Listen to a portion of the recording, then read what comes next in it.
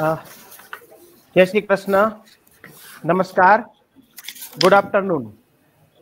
भक्त कवि नरसिंह मेहता यूनिवर्सिटी जूनागढ़ के डिपार्टमेंट ऑफ सोशियोलॉजी द्वारा आयोजित interdisciplinary discourse on climate change विषय पर आधारित one day national e symposium के फर्स्ट टेक्निकल सेशन के चेयरपर्सन और the CSIR national environmental engineering research institute Nagpur Maharashtra के energy and resource management division के chief scientist and head doctor Nitin लाभसेतवर sir, इस session के कीनोट स्पीकर और बरहामपुर यूनिवर्सिटी के natural resources management and geo informatics department के professor and head doctor B अंजन कुमार पृष्टि sir, इस session के दूसरे कीनोट स्पीकर और वीर नर्मद साउथ गुजरात यूनिवर्सिटी सूरत के डिपार्टमेंट ऑफ इकोनॉमिक्स के professor doctor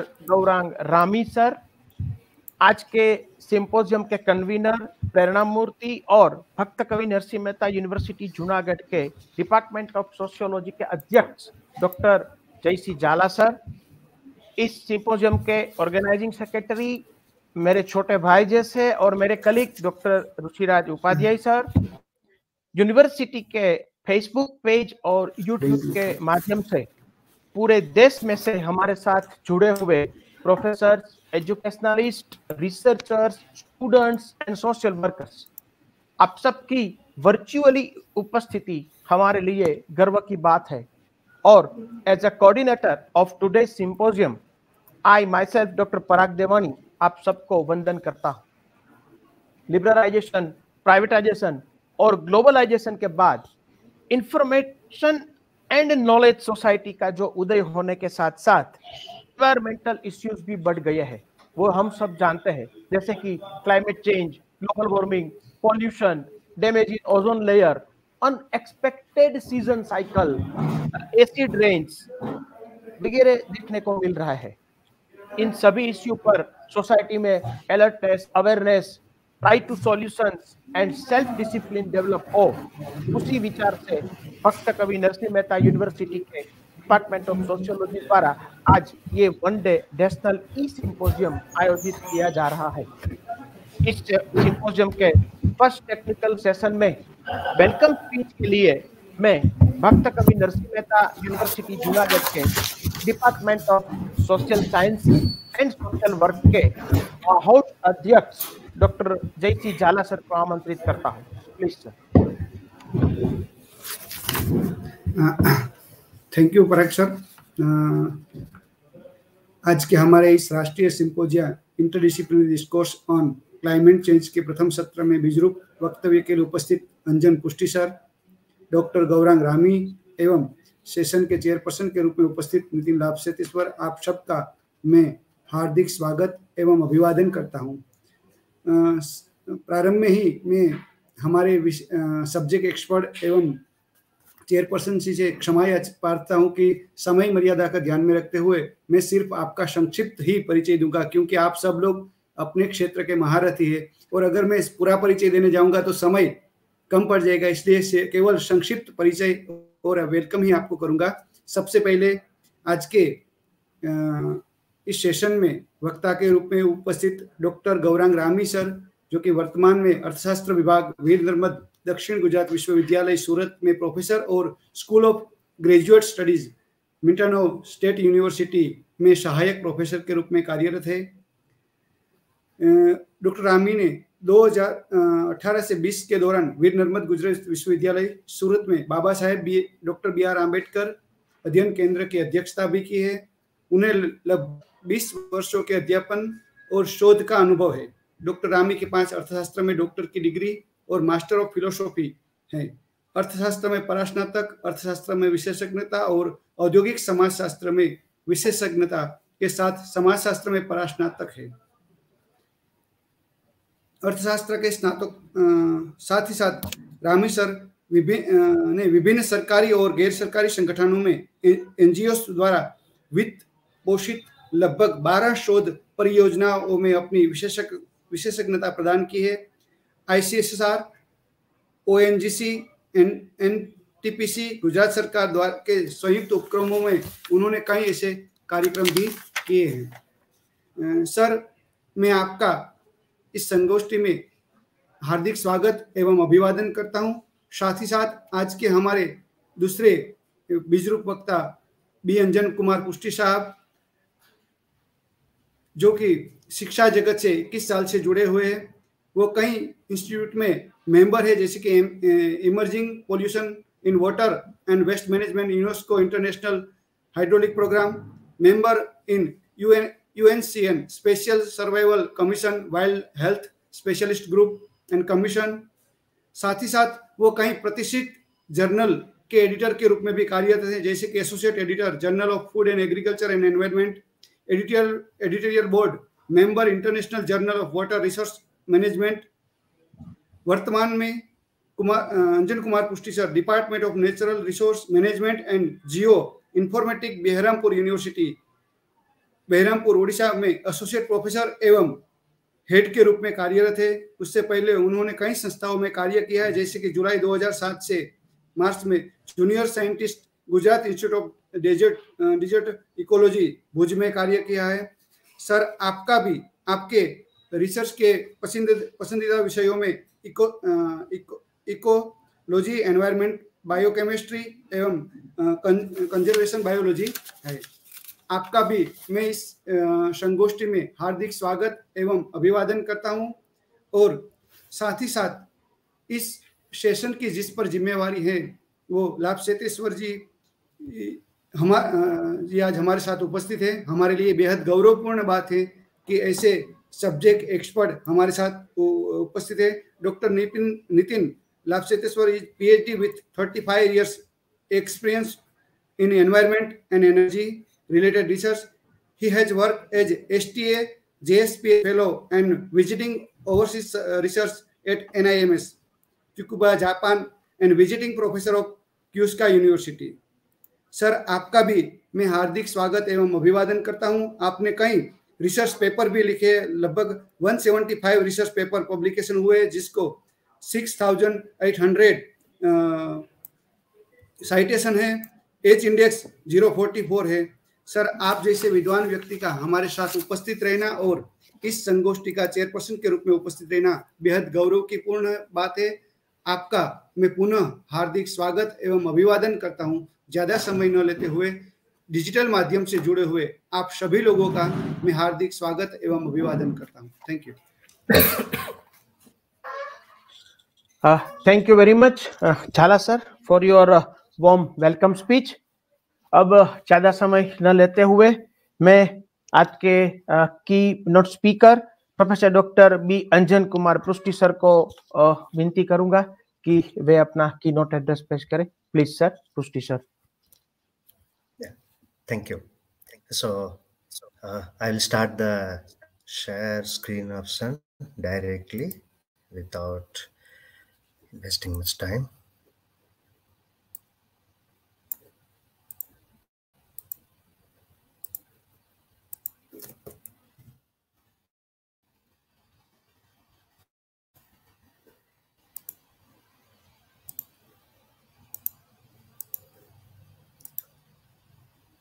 Yeah, is the slides visible?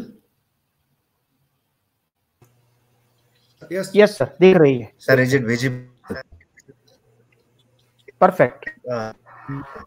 Thank you, and to have having the virtual dais with the learned colleagues from Junagadh, Junagadh Narsinh Mehta University, and from South Gujarat University, and other session chairman Nitinji. I'm sure Chandrabhushanji in the inaugural session would have, addressed many of most of the issues on climate change science and policy and the India's preparedness and our position in the international forum. However, looking into the audience, and I'm sure there are many students who may be viewing us or maybe trying to have access to the live show. So for their understanding, I have made a presentation which is a mix of a little technical and then information based, and with certain case studies that what we are trying to do in this area of the country. So I will just proceed with the basics of climate change. If we look at the way we scientific fraternity have consolidated the data set on the temperature based data almost from 1880, and it's quite apparent by now is that after 1960s, I mean post industrial revolution, we have been visualizing an increase in the temperature anomaly. I mean, that is ascribed to many greenhouse gases. That is what has been leading to warming up the Earth's atmosphere, what we otherwise call as the global warming effect. And then the climate, yes, it is changing due to such increase in the temperature, and there are several factors, several gases they are responsible for that, what we otherwise call as the greenhouse gases, maybe carbon dioxide, methane, and water vapor, which are predominantly responsible for all this. Yes, we also have nitrous oxide and chlorofluorocarbon. And yeah, so the major role these gases which I have been doing is trapping the irradiating the heat and the visible light that is being transformed into the heat.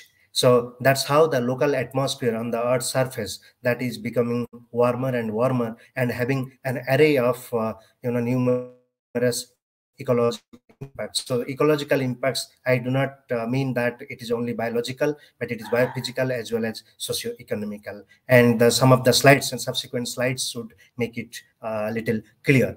Now, this is how the higher proportion of greenhouse gases in the atmosphere, they are able to trap the radiation, the solar radiation that hits on the Earth's surface and tries to escape, but they are not able to escape. So under the capping effect, all these gases, the lower atmosphere gets warmed up, and then the temperature increases, and that's what drives the change in the climate. Now, this is little technical, but then it is a factual fact which I have extracted from the IPCC synthesis report, which clearly talks about the kind of energy balance we experience on Earth's surface. But then this is actually no more becoming balanced; it is actually getting imbalanced, because there are the factors which are responsible for trapping the heat radiation are increasing, and their concentration also are increasing. The simple reason is like the black carbon, and then the soot particles, then the water vapor, and then many other greenhouse gases. Now, notwithstanding with all this discussion, the history is, we know about the Los Angeles smog and other London smog, but then we also have been experiencing incidents like Delhi smog. So I'm not going to such incident details. I'm sure, I think Chandra Bhushanji might have already discussed about such things, how the urban areas and urban atmosphere has been getting impacted because of a cocktail of such chemicals in the lower atmosphere. Now, what drives all that is we have a specific residence time in air. Some of the greenhouse gases, they are carbon dioxide, nitrous oxide, and methane, carbon monoxide, and tropospheric ozone. I'm not talking about the stratospheric ozone, because stratospheric ozone is good for the Earth climate, Earth as a planet, but it is tropospheric ozone that is more disastrous, having disastrous impact. So this itself is an indication. Apparently, it indicates that once they are released into the atmosphere, for how many years they are going to have their role in the atmosphere. So whatever impact they are having, ecological impact, that is going to be disastrous, and having global warming and climate change are a subtle effect of all these gases accumulating in the atmosphere. Now, there are some of the sources. The gases what I mentioned now are carbon dioxide, methane, chlorofluorocarbon, nitrous oxide, and tropospheric ozone. If we just take carbon dioxide as the effectiveness in trapping the heat which is radiating back, if we consider that as unity, we can understand that methane has a heating potential of 20 compared to carbon dioxide. Chlorofluorocarbons are 10,000 compared to carbon dioxide. Nitrous oxide 200 compared to carbon dioxide, and tropospheric ozone has 2,000. Now, from this, we need to actually have a paradigm shift in the way we talk climate science, because we tend to somehow discuss, even in classrooms, about the role of carbon dioxide in trapping the heat. But less importance are always given to methane, the chlorofluorocarbon, nitrous oxide, and tropospheric ozone. If we look at the recordings of all the international agreements, such as climate change conventions, UNFCCC, in Paris Climate Summit also, India has been vehemently emphasizing one thing, that the greenhouse gas emission by India is not a luxury emission. That is because from our paddy field and agricultural farms, what is being released is methane, and from our livestock activity, what is being released is again methane, majorly. Unlike other gases, what is being emitted from different, which is considered as a luxury emission by European countries. So that need to be, the students also need to be aware of such intricate details. Now, if we look at the number of disasters that we have witnessed in nature, that is, one can surprisingly note that in 21st century, the number has gone really high. And one case study that I am going to present today is also about the Odisha coast. That also we are going to show some of the statistics. Yeah, I'll go to the next one. So why do we consider climate change as a problem is that the proxy that we consider is sea level change. So if we consider sea level change, the data which is extracted from NASA talks about clearly about the way it is changing again post 1960. Post 1960, particularly what we consider as the Industrial Revolution, and after that it has been a projectile has been always on the rise, and there are different theories, as if Earth's temperature increases by 1 degree or 1.5 degree or 2 degree, how are the scenarios going to be. We will be discussing about one by one in different case scenario. Now, once the ice melts due to global warming, if the ice melts, then ocean expands, so thereby sea level changes. And next, the thermal expansion is inevitable. It is an inevitable impact if ice are melting or it is warming up. Now, who get impacted? Because we feel that since we are a we are a terrestrial species, we feel cyclones and disasters or something, we feel that we are the only species on Earth they are getting impacted. But then there are many other species who do not have a voice, so they also get impacted, especially sea ice. When melting of ice is reported, imagine there are species which are particularly using the sea ice for living, mating, sleeping, and roosting, and all that. So those are the species, they are likely to get extinct. And once they are extinct, yes, they are wiped out. Now they will be enlisted as extinct in wild category by International Union for Conservation of Nature and Natural Resources, and we won't be able to get them back. So it is high time to act on such processes. Now, what happens? Why the ice melting becomes an issue is some of the example that I will be giving. As when it is ice white color, it actually reflects back. It reflects back the heat. So that's one good thing about it. But on the contrary, we have seen soot particles or carbon material, then they absorb the heat. So that's the difference. That's how in city area we get much warmer climate compared to the coastal area. And the imagery, satellite imagery, which talks about during 30 years, 1981 to 2010, in 30 years, how much of ice coverage we have lost. The orange line talks about the historical records of ice coverage in Greenland. And that's what says how much of sea ice has melted down, plus because of loss of sea ice cover, we are not able to radiating back the heat radiation that we once used to do it. So that's another impact we have. Now we are talking about I'm sure the session chairman Nitinji is going to substantiate many of the things that India's commitment. We have nationally determined emission standards, and then we also determined that we will make it land degradation neutral by 2030 and carbon neutral by 2070. But then this is all, the targets will be achievable with small act that we are going to do, we are going to act upon. Now, why it is a problem? Because there are many species. I am least bothered about what is happening to Homo sapiens, because perhaps Homo sapiens, human beings, are the only species on the earth who has caused this climate change or global warming impact. All the emissions are not by any wild animal, rather it is by the anthropogenic activities of human beings. So I'm going to showcase the impacts on some of the species who do not have voice, they cannot vote for, they do not have voting rights, yes, but they are the largest, the species with highest impact. Now they go extinct when their habitats are being degraded or their habitats are being destroyed because of the disasters, because of the fire, because of the melting of glaciers, because of repetitive flooding and all that.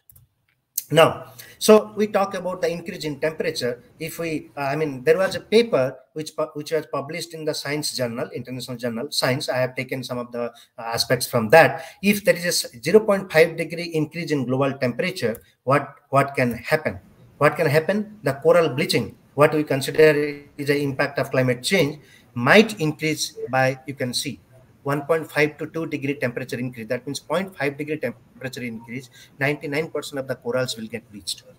And then species loss, yes, 1.5 degrees centigrade. How much of species are percentage loss is being already, there. So, and then drought, the periodicity of drought and the impact we have. So it is something like 410 million people in different urban agglomerations are going to be impacted due to drought. That could be hydrological drought, that could be economic drought, or that could be agricultural drought. Drought of any form. And rise in sea level, 1.5 degree we have, and then when it increases by 2 degree. And this is what, even some of the reports of WWF also substantiate such findings. Now, who are responsible for that? As I have already said, human beings, but which country has how much proportion? So maybe 50 least developed countries are thought to have contributed only 1% of the greenhouse gases, whereas the other countries, that's what my colleagues, when we are discussing, Chandrabhushan ji has already talked about, we should not have a distinction of developed countries and developing countries. He's absolutely right. I subscribe to his, I buy his agreement views, because there is nothing like developed and developing. It is all about lifestyle, because even in developing countries we are rapidly adopting the Western culture and lifestyle that once upon a time Western culture were very proud of, having materialistic standard of living. So that we are now practicing and having lot of impacts. So this is what Anjan sir, आपकी slide share नहीं हो रही है, first second slide पे ही है sir, नहीं वो दिखाई दे रहे हैं लेकिन नेक्स्ट बाय नेक्स्ट नहीं हो रहे हैं. हाँ, not moving actually. Yes. Now we can see. Okay. Full screen कर दीजिए sir. F5. I think full screen में अगर प्रॉब्लम हो रहा है तो सेम नॉर्मल मोड में जाऊं. नहीं, अभी तक फुल स्क्रीन पे नहीं था एक्चुअली. नाउ नहीं, अभी फुल स्क्रीन पे नहीं है. अभी भी नहीं है फुल स्क्रीन पे. You can just go to the full screen. अभी है? Not yet. Okay, but is it moving if I go like this? Yes. Yeah, now you are at 1780. Yeah, that's right. It's moving now. Fine. Yeah, I think you can go ahead. Some network issues, sir. So maybe I can go like this. Yeah. So what we are talking about, the lifestyle changes, we can feel like where do we stand? Although it is a very old reporting, one US baby, its ecological footprint was estimated somewhere around like, if we talk about other countries, see, Swedish, Italian, Brazilian, and Indian, 35 Indian babies, that the kind of ecological footprint we have, 35 Indian babies equivalent to one US baby. But this being a very old report, we need to check the latest ones. So some of the latest reports which talks about that because of our activity, the biocapacity of Earth has, it is the kind of pressure and resource demand we have. We actually need 1.7 planet, 1.7 Earth to support the requirements, resource requirements of all the individuals surviving in one planet. And even if we talk about the overdraft of resources, the resources what we have for annual budget, that we are consuming within maybe by July or August month. That is some of the recent studies which talks about. That means we are actually making an overdraft of 4 months in terms of resource availability and resource use. So we are overdrafting the resource from the second year, next year, to the previous year by 4 months. That means how much of resource scarcity we are going to have. And these are all because of the lifestyle changes. Now, that's where in the Paris Climate Change 2015, that gave path to the Sustainable Development Goal.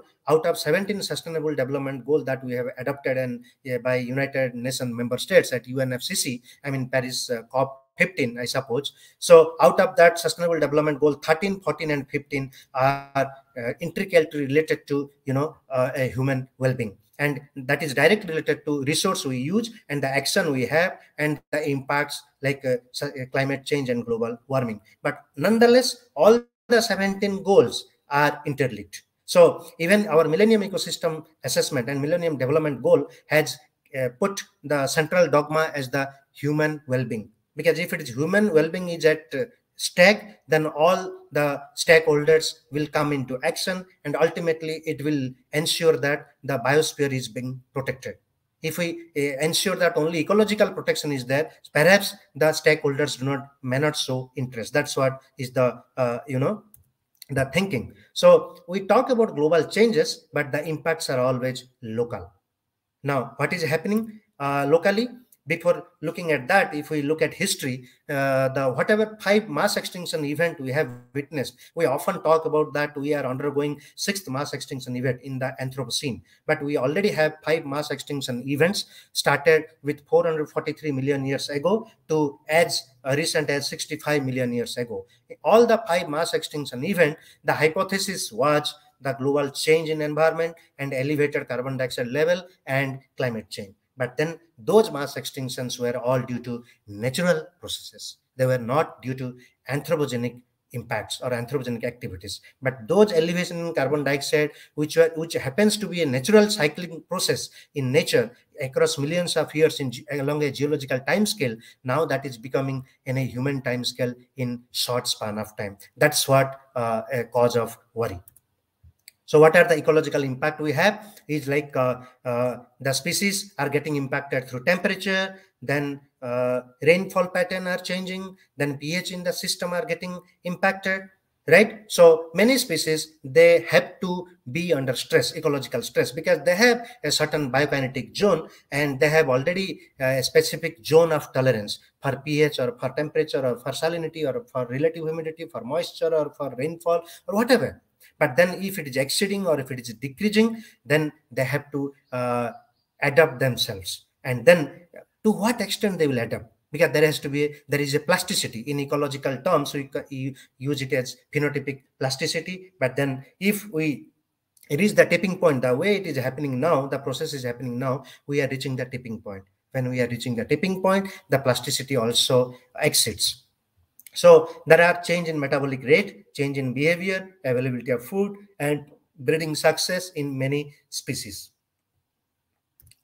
Now, what is happening? How the timeline is changing? Either population distribution is changing or breeding timing is changing. Like many people might have observed the flowering timing of phenology of the plants, flowering plants. Sometimes, in some cases, it is delaying, and in some cases, it is advancing. So that's what the impact many people might have seen. And many people also talk about, mass nesting of many species. If so, sometime it happens, sometime it doesn't happen. Earlier, it used to be, mass nesting of sea turtles, it used to be in December and January. Now, mass nesting has been delayed up to by March or April. Even if it is sporadic nesting, all along the Gujarat coast, when I was working there, all along the Gujarat coast, we have been noticing mass nesting of sea turtles. But then it is getting delayed. The event that used to be happen during December, January, or February, now it is happening during February, March, and April. Similarly, many breeding cycles of many of the birds, they are also getting impacted. And it is not only breeding cycle, but range is also getting changed. Many species, they are expanding in the range or they are shrinking by the range, because the concept of generalist and specialist species comes into picture. So due to climate change, who can survive better, a specialist ones or the generalist ones? And again, it depends. The specialist one also has a specific biokinetic zone, and the generalist one also has a specific biokinetic zone. So that's becomes altogether more interesting. Like, so that is how we have the migration pattern: earlier migrations or earlier breeding, or late migration or late breeding. People who visit Bharatpur Bird Sanctuary or Chilka, they will, agree with my view that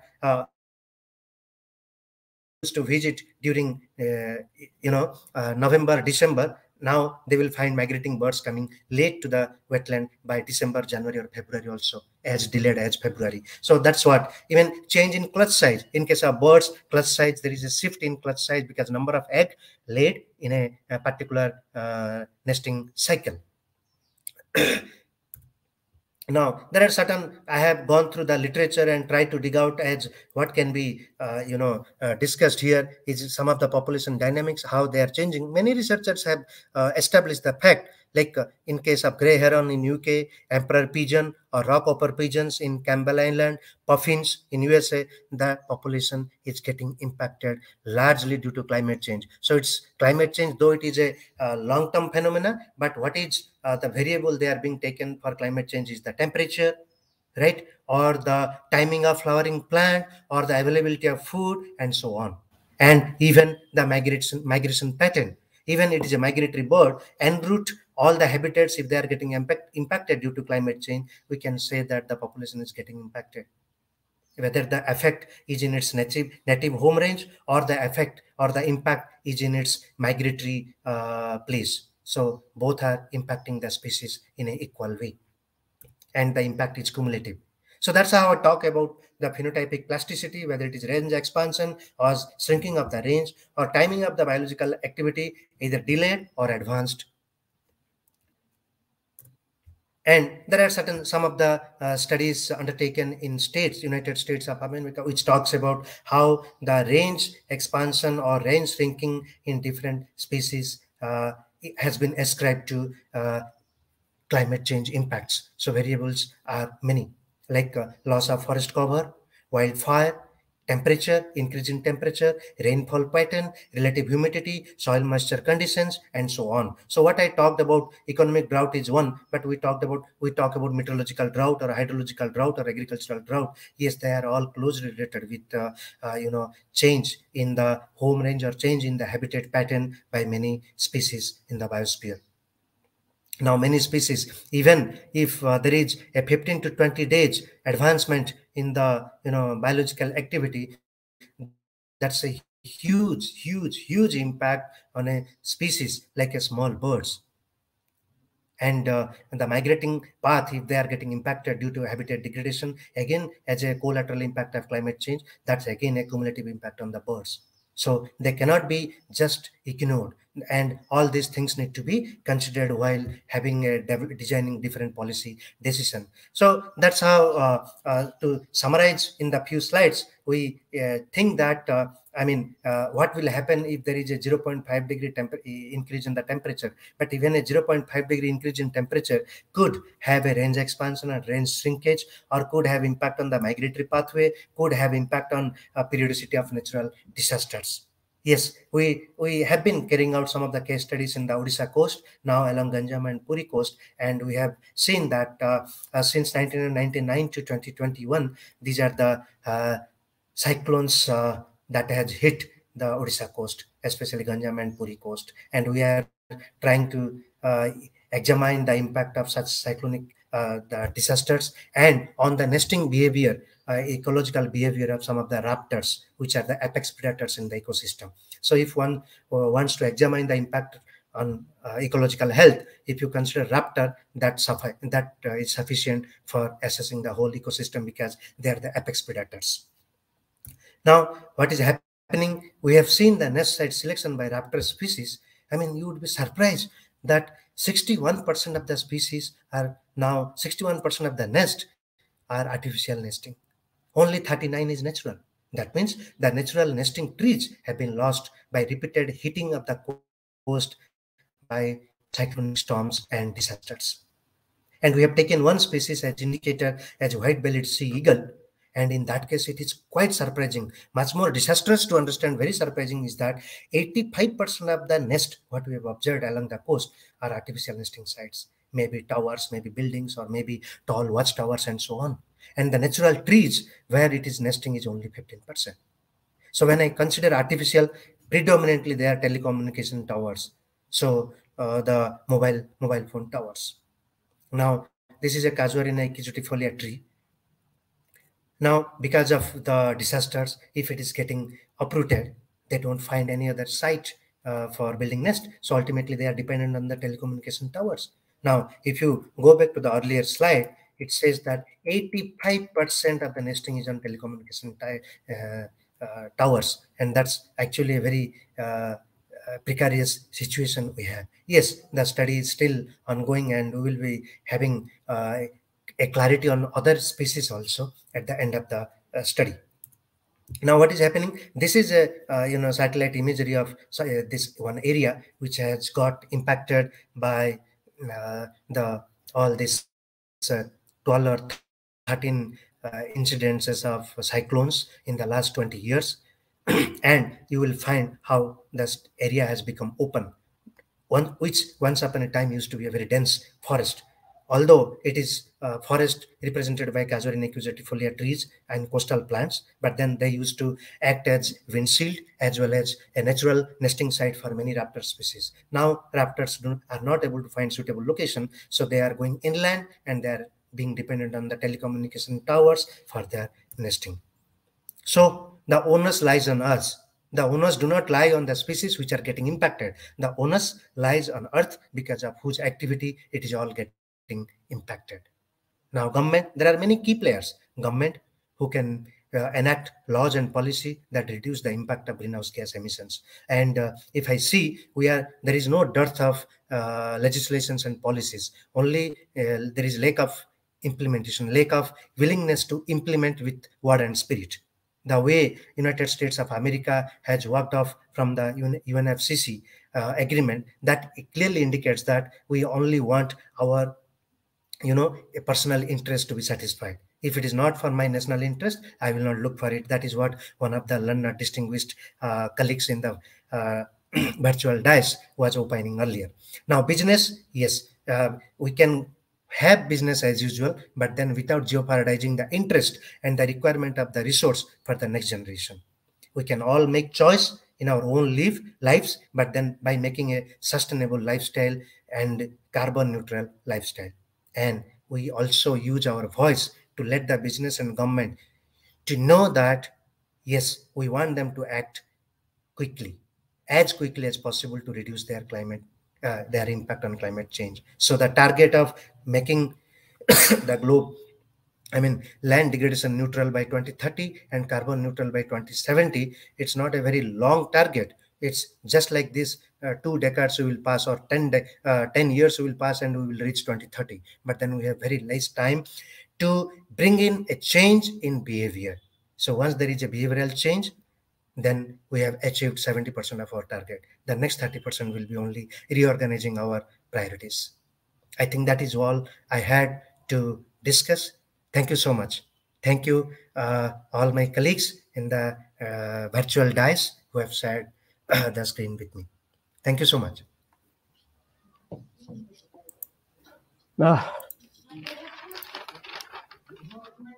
And I'm sorry for the technical snag, because of which the screen was not moving.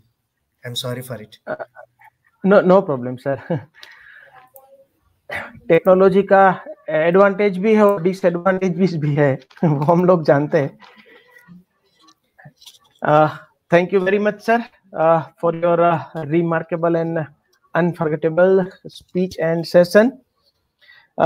Now I request Professor Dr. Gaurang Rami to deliver his speech.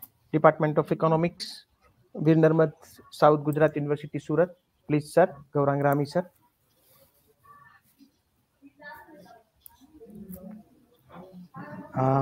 Thank you very much, Dr. Parag Devani. I think screen is visible to you.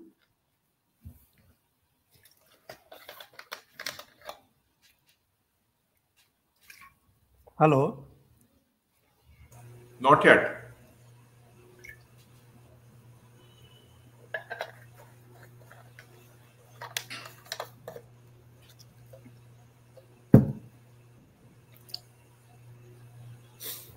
Screen is not visible, sir? No, we can't see. Okay.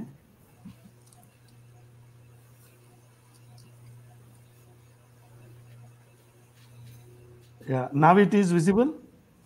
No, I think it's coming now. Yeah. Just wait for a moment. Okay. Yes, we can see. Okay, fine. So, thank you very much for the organizer for providing me this opportunity. Respected session chair, Dr. Nitin Labsetwar, and the organizer, Dr. J.B. Jala, sir, head Department of Sociology, for giving me this opportunity to express a few of my views on economic impact of climate change, a couple of issues and concerns. I think Dr. Anjan has made my life slightly easy, but I think I'm going to restrict myself only to make a presentation on climate change and its economic impact at globally, and considering Indian economy. As we all know, I think United Nations have defined climate change. It refers to long-term shift in temperatures and weather patterns. Now, as we know, this shift may be natural, such as through variations in the solar cycle. But since 1800, human activities have been the main driver of climate change. Preliminarily, due to a burning of fossil fuel, which include coal, oil, and the gas. So I think burning fossil fuel generates greenhouse gas emissions that act like a blanket wrapped around the earth, trapping the sun's heat and rising temperatures. So I think these are the technical aspects which all of us are aware about it. And the example of greenhouse gas emission that are causing climate change include carbon dioxide and methane. I think Dr. Anjan has rightly mentioned this point in his presentation. So greenhouse gas concentrations are at their highest level in 2 million years, and emission continues to rise. As a result, the Earth is now about 1.1 degree warmer than it was in the late 1800s. And it was noted that the last decades, that is during 2011 to 2020, was the warmest on the record. So many people think climate change mainly means warmer temperature, but temperature rises is only the beginning of the story, because the Earth is a system where everything is connected. Changes in one area can influence changes in all other areas. So the consequences of the climate change now include, among others, that is intense droughts, weather scarcity, water scarcity, severe fire, rising sea level, flooding, melting polar ice, catastrophic storm, and the declining biodiversity. People are experiencing climate change in diverse ways. Like climate change can affect our health, ability to grow food, housing, safety, and work, and other things. So some of us are already more vulnerable to climate impacts, as Dr. Anjan has mentioned that some of the small islands, they were highly affected with the climate change. So people living in small island nations and other developing countries, conditions like sea level rise and the saltwater intrusion have advanced to the point where whole communities have had to relocate, and protected droughts are putting people at risk of famine. So UN has predicted that in the future the number of climate refugees is expected to rise. Every increase in a global warming that matters, and that has also been discussed in the previous presentation.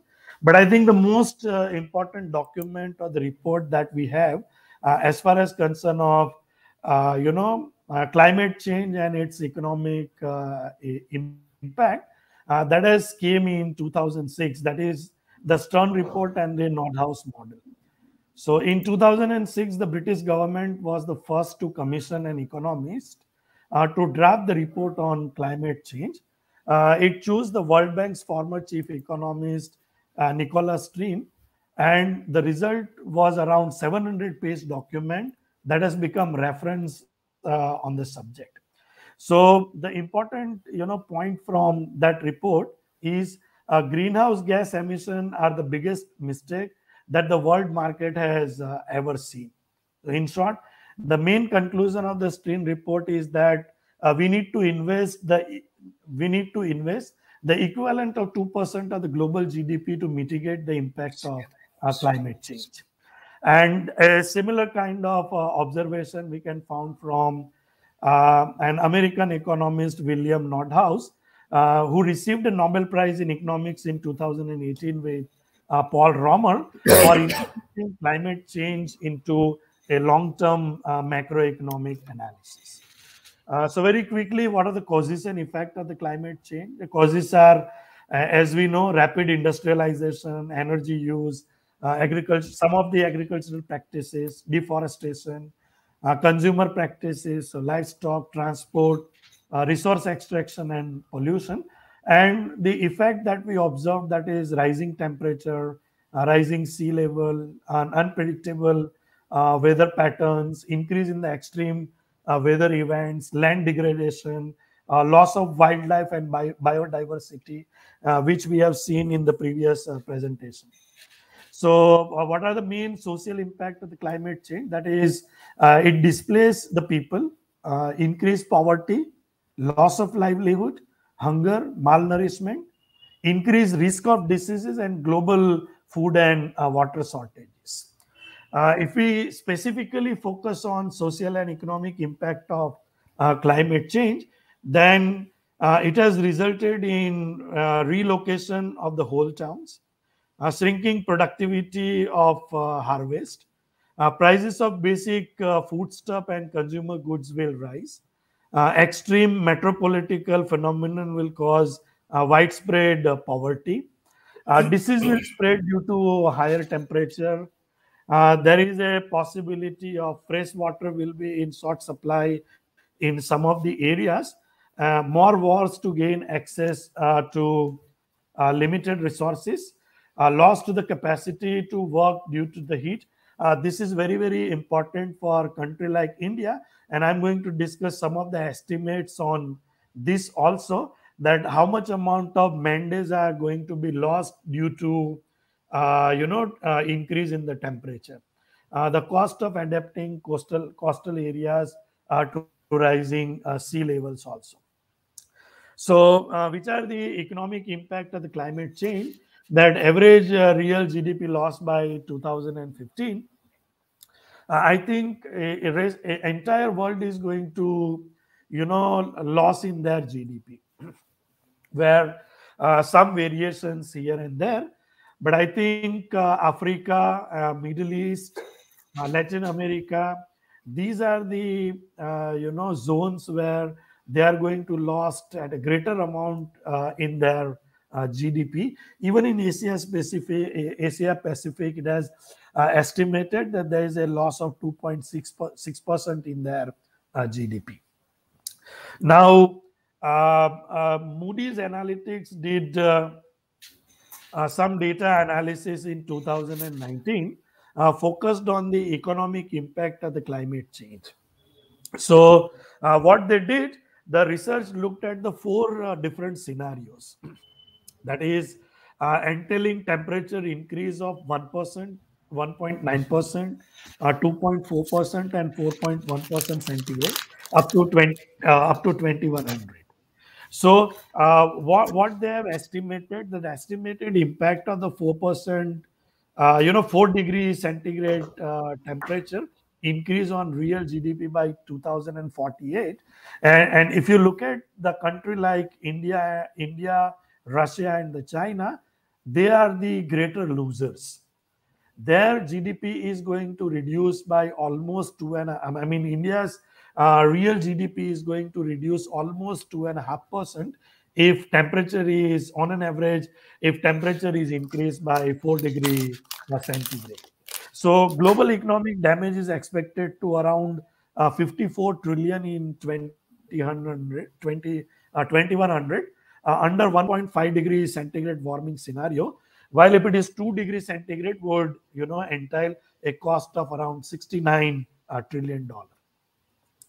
Now, this is specifically for the labor sector, that how global warming hit to the Indian heavy labor sector. So this information shows annual loss of the work hours in the outdoor heavy labor industry by global warming scenario, where temperature is set by 2 degree and 4 degree centigrade. So in India, which still has a large heavy labor sector, even I think the chairman of the session has already mentioned in the automobile sector. So those sectors are heavy labor sector. This could entail the loss of equivalent of, I think, 434 billion work hours annually if the globe should warm by 4 degree centigrade. And this is a very recent publication in 2022. Now, if we talk about share of the cumulative CO2 emission by geographic region during 1850 to 1990 and 1850 to 2017, if you look at the the first chart, I think Europe and the United States, they were on a very higher percentage share. But if we talk about the changes during 1990 to 2017, they have a reduction, whereas a country like China, India, and the rest of the world, their CO2 emission is in their share of CO2 emission is increased significantly. If we talk about actual CO2 emission by geographic region during 1950 to 2017, almost similar story we can observe. United States and Europe have a declining trend, whereas India, China, and the rest of the world has a increasing trend during the reference time period. And this was a study carried out by the Hamilton Project Brookings at the Stanford University. Now, if we see the four important, quadrants of the sea level rise and the cyclone, specifically in India. So, temperature projection, as I've already discussed, that average temperature rise during 1901 to 2018, that is 0.7 degree centigrade. But projection average temperature rise over India by 2100 over 1976 to 2005, the average temperature increase was 4.4%, for 4.4 degrees centigrade. Changes in the rainfall that has also observed, like summer monsoon, that is June to September, rainfall has declined by 6% during 1951 to 2015. There are more frequent dry spells, like 27% higher during 1981 to during 1981 to 2011 relative to 1951 to 1980. Sea level rise is the major concern for country, because half of the country has a coastline, like from Gujarat to West Bengal. If we see, that is a half of the country having a coastal line. So sea level rise in the North Indian Ocean occurred at the rate of 1.0.6 to 1.75 mm per year during 1874 to 2004. And the projection is rise in NIO by 300 mm by 2100 over average of 1986 to 2005 period. Similarly, there were a lot of incidents of tropical cyclones also. Now, if we largely focus on the fossil fuel, that is dirty but necessary, that was said, worldwide per capita CO2 emission by fuel type in 2020. Now, if we focus on the coal and the like coal and the gas, and if you club these two, like 33.8 and 22.8%. So these are the data taken from the Our World in Data. Coal and the gas combined amount to more than half of the world's current energy production. So still, we are in search of finding alternatives for energy production, like wind energy or many other, alternatives we are trying. But still in 2020, I think more than 50% energy production comes from the coal and the gas.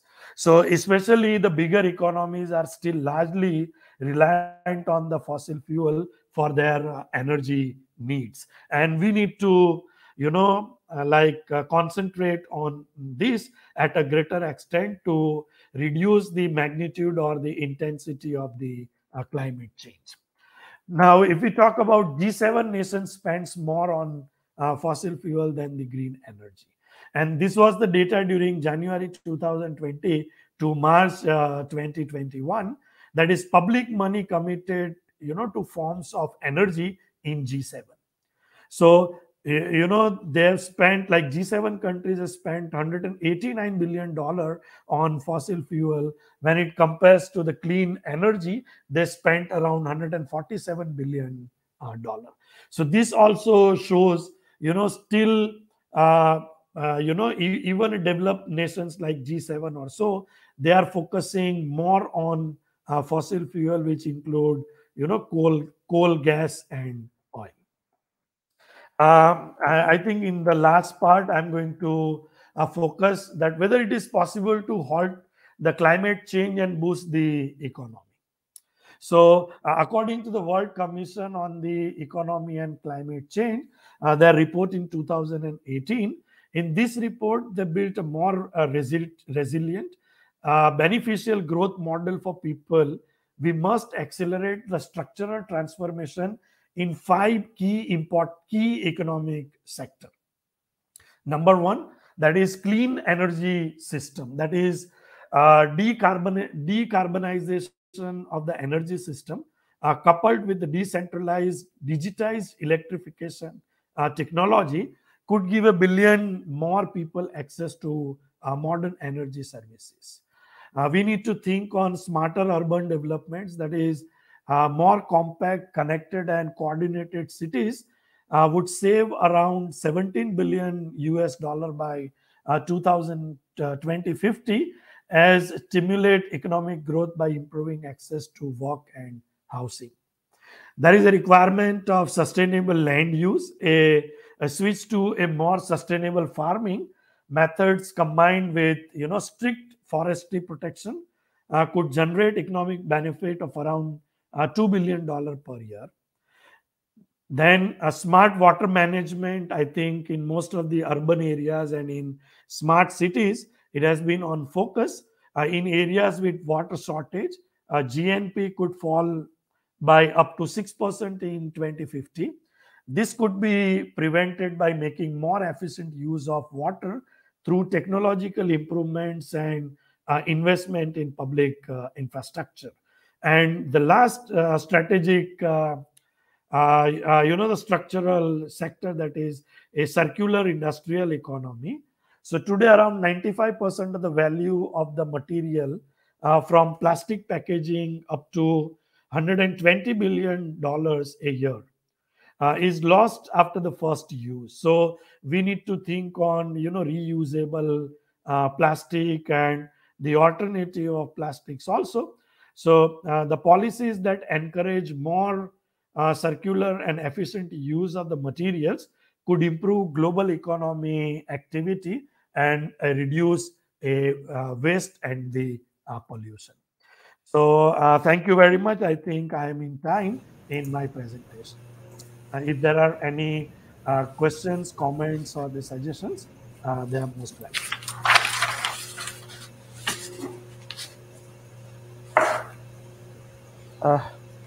Thank you very much, Gaurang Rami sir, for your humorous and knowledgeable speech.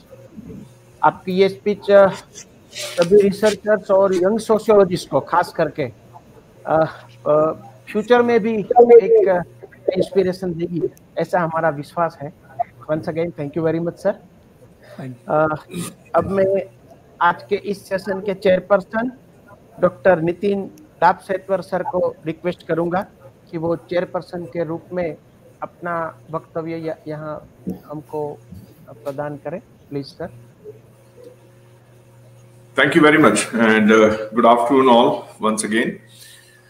Dr. Devani, Dr. Dhala, and the very distinguished speaker on this occasion. First of all, I would like to compliment the organizers, and especially for this organizing this, event. And I'm calling it event because the word they have chosen is, one is interdisciplinary, okay, which is a key thing when it comes to the climate change. And second, also, I like that they are calling it a discourse, okay, because it's not only the scientific, or technical. It needs to be called to the discourse. So many compliments. So it was very beautifully designed, I would say, and the honorable speakers have done such a wonderful justice.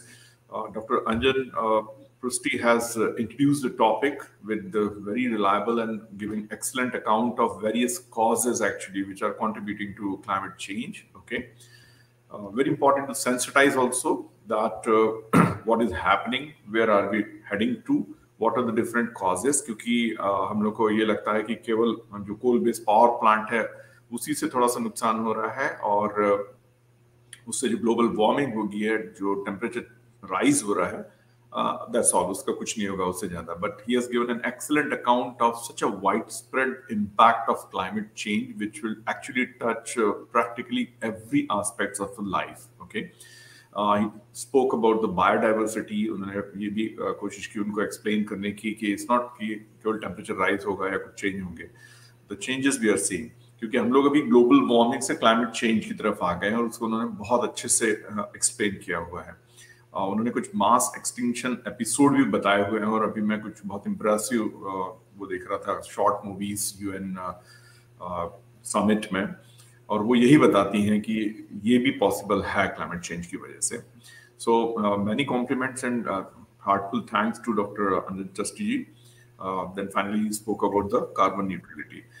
Professor Gaurang Rami जी को मैं complement दूंगा, क्योंकि आज ये हो गया कि हम लोग, मैं जैसे एनवायरमेंटल इंस्टीट्यूट में काम करता हूँ, तो वहाँ पे एक, जब तक हम किसी भी एनवायरमेंटल इम्पैक्ट को या एनवायरमेंटल इशू को एक इकोनॉमिक या क्वांटिफाइड नहीं कर पाते हैं, तो बड़ा मुश्किल होता है पॉलिसी मेकर्स को कन्विंस करने के लिए. तो उन्होंने बहुत क्रेडिबल डेटा के साथ में बहुत इजी लैंग्वेज में एक्सप्लेन किया कि अगर हम उसको क्वांटिफाई करना चाहें और इकोनॉमिक टर्म्स में देखना चाहें तो कितना सीरियस ये इशू है. And then he moved on the social aspects like refugees, क्योंकि अल्टीमेटली हम लोग को इकोनॉमिक एस्पेक्ट देखना है, हमारा सर्वाइवल देखना है.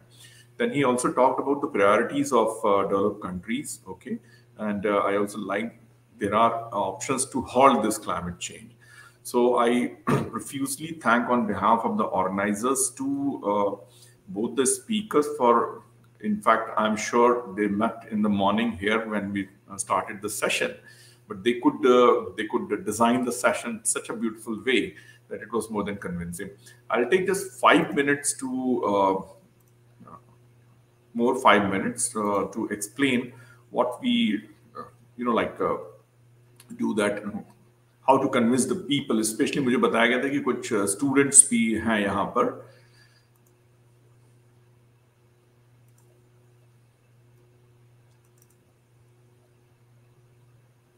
Can you confirm if you can see the slide? I can't. It's uploading probably. तो मैं 4 से 5 मिनट उन स्टूडेंट के लिए लूंगा जिनको थोड़ा सा मैं कन्विंस करना चाहूंगा. हालांकि बहुत अच्छी स्लाइड्स का यूज करके दोनों स्पीकर्स ने वो किया हुआ है.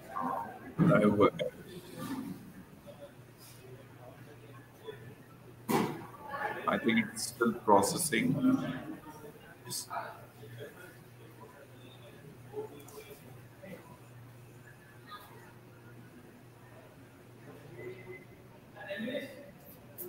Okay, if it takes time, I think I'll just forget it. Okay, no problem.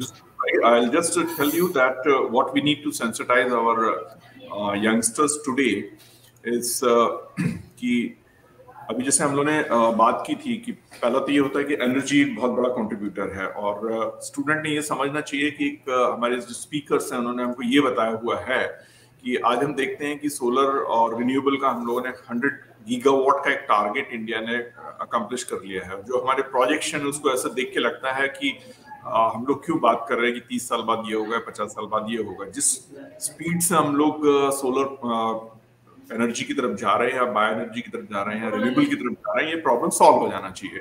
But उसका एकमात्र कारण है कि हम जितना एडिशन कर रहे हैं क्लीन एनर्जी का, सोलर का और रिन्यूएबल का, उतना ही ज्यादा हमारा एनर्जी कंजम्पशन बढ़ते जा रहा है। तो आज मान लीजिए 1000 वाट और हम 500 गीगावाट 1000 गीगावाट और 500 गीगावाट सोलर से करना चाहते हैं। ऐसा लगता है कि 10 साल बाद हम 1000 गीगावाट सोलर से कर लेंगे, लेकिन तब हमारी जो रिक्वायरमेंट है वो 2000 गीगावाट हो जाएगी, 2000 गीगावाट हो जाएगी। तो जो स्टैटिस्टिक्स आपको दिए गए हैं वो ये तय है कि अगले 20, 30, 40 साल तक भी हमको काफी हद तक फॉसिल फ्यूल यूज करना पड़ सकता है, क्योंकि हमारी एनर्जी डिमांड बहुत ज्यादा बढ़ रही है। अब जहां तक एनवायरमेंट की जो हम लोग एसिमिलेटिव कैपेसिटी बोलते हैं, अब वो नहीं रही। ओके, हमारे पास और ज्यादा CO2 डालने के लिए, दूसरी गैसेस डालने के लिए नहीं है। नेचर बहुत स्ट्रांग है, नेचर अपने आप को एडजस्ट करता है, नेचर बहुत सा एमिशंस और पोल्यूशन एक्सेप्ट कर सकता है, लेकिन ऐसा लगता है कि ह्यूमन काइंड जो है उससे कॉम्पीट कर रहा है कि आप इतने गीगाटन कर सकते हैं, हम और ज्यादा करने का कोशिश करेंगे। ओके, तो उसमें नेचर का जो बिगड़ेगा उससे ज्यादा हमारा बिगड़ने वाला है। तो ये तय है कि हम लोग को नई जनरेशन को सेंसिटाइज करना है, और कार्बन फुटप्रिंट पे मैं बहुत ज्यादा जोर देता हूं कि सबको हमको बताना पड़ेगा कि कार्बन फुटप्रिंट क्या चीज होती है और हमें कैसे उसको कम करना है। तभी हमको समझ में आएगा कि ये केवल साइंटिस्ट का या टीचर्स का या गवर्नमेंट का काम नहीं है, हम सबको उसमें कंट्रीब्यूट करना है।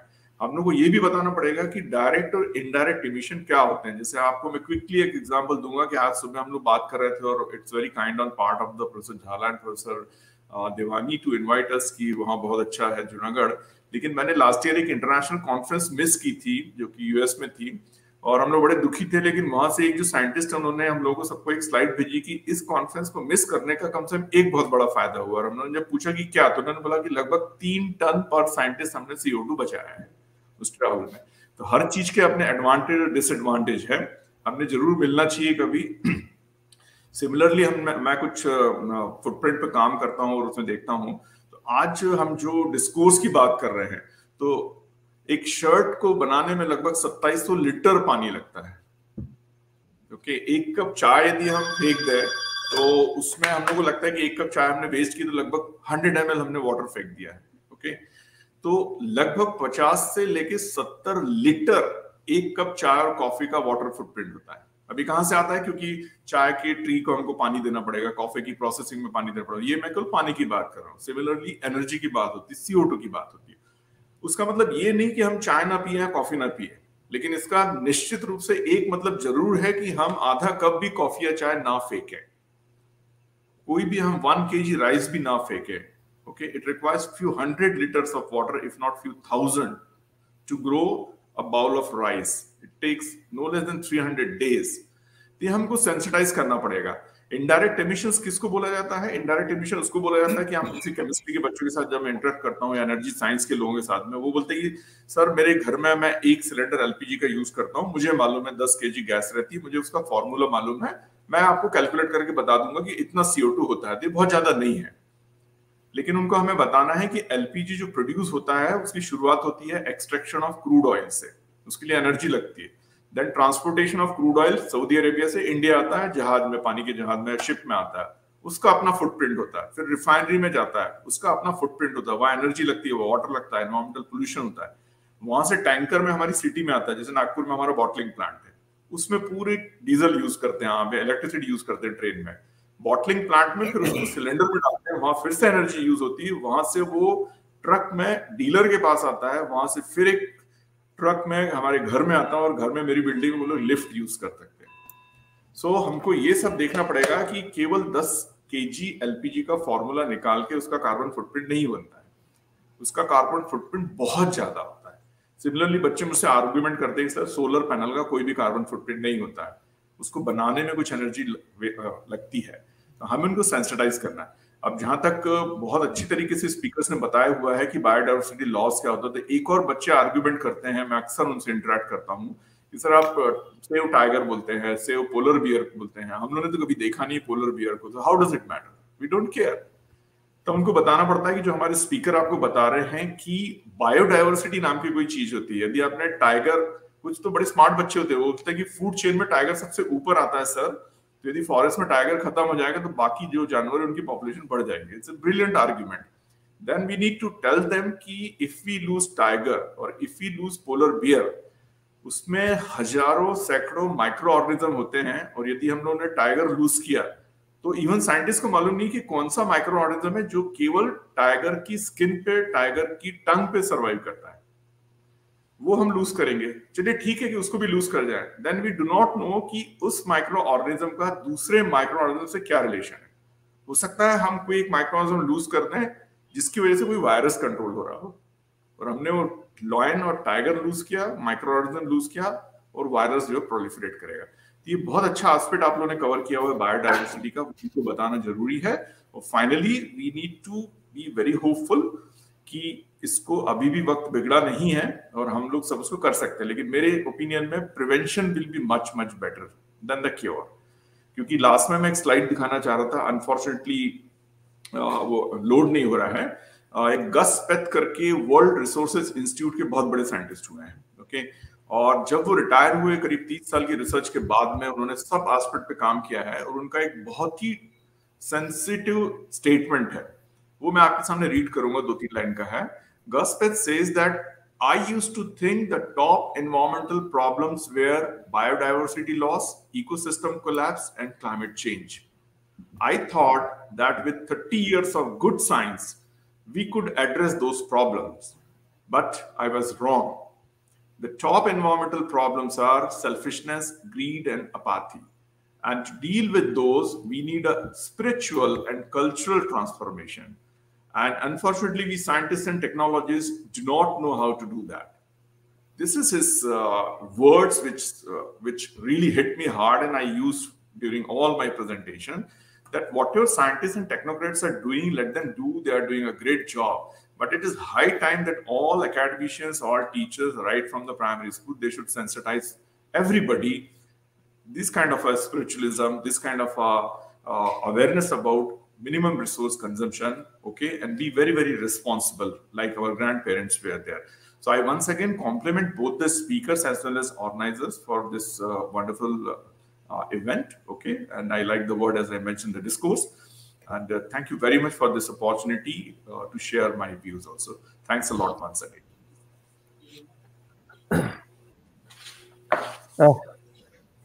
Thank you very much, Nitin sir, for your micro to macro analytical speech with positive thought.